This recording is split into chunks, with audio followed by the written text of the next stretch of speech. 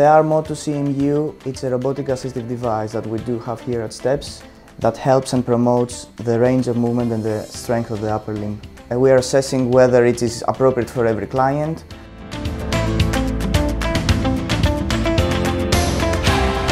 It's pretty much everything I need. It just lifts my arm and lets me move it around, takes the weight of gravity away from me, and I really notice it.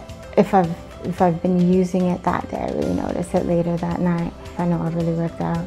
That's definitely my favorite part.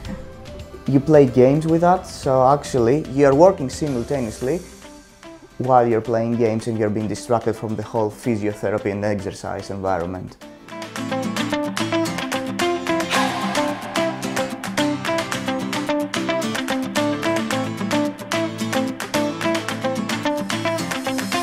The ExoMotus is an exoskeleton. It's a robotic assistive device, and a variety of different people can use it, such as people with a spinal cord injury or clients who do have lower limb weakness. And the client is attached to a frame, so the therapist is able to help the client walk while they simultaneously have contact with the floor, and they're able to walk and feel that heel strike contact.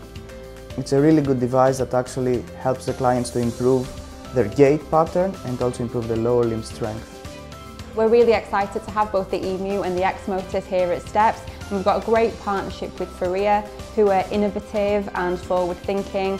Their values align with those of STEPS, and we're really excited to be working with them to define how technology can be used in the future of rehab.